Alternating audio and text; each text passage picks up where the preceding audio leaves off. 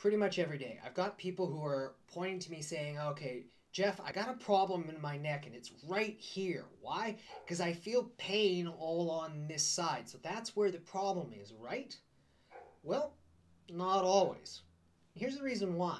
When we've got issues that are affecting our body, particularly our spine and our spine is a midline structure. It's located down the middle part of us. So when we have problems, we're going to have combinations of issues that can affect either the one side or the other. Let's say I do this with my head as an example. What's happening is I am compressing the structures on this side. And in the same breath, I'm getting tension on the other side.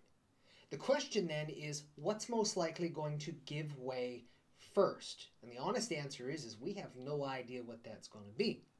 But if you're having compression on one side, what this is typically going to do is this is going to cause pressure, irritation to cartilage, to ligaments, to joints, things like that. And it's going to make them feel really pinpoint gnarly. At the same time, we're going to be having stretching occurring of the muscles and ligaments on the other side. What's that going to feel like? That's going to feel like pulling, stretching, all of these other kinds of different things. And in terms of what's happening with the nerve receptors in that area, well, you can have pretty much anything going on. What I've just described to you is a situation where you can have symptoms on either this side or this side. And the question is, well, where is the problem? We don't know. Not based on that information, you need a little bit more. And this is the reason why we don't base where do we need to do treatment, where do we need to adjust, where do we need to help your neck necessarily based on exactly where the symptoms are, because the symptoms can happen on either side. And if we end up focusing on where the pain is, we may not actually be getting to where the problem is.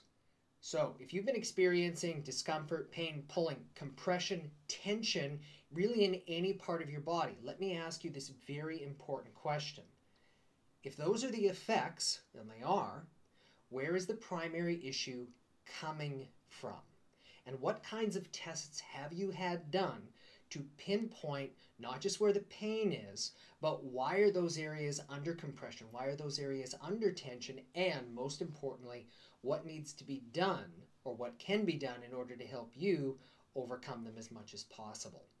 It may not tell you exactly what you need to do in this moment, but I hope that that does explain how and why you can have issues on either part of your body and why it requires that somebody's having a more detailed look to really pinpoint where it's coming from. Hope you've enjoyed watching this video, and we'll see you next time. This is For more information about upper cervical care, please call us on 3188 9329 or visit us at atlashealth.com.au.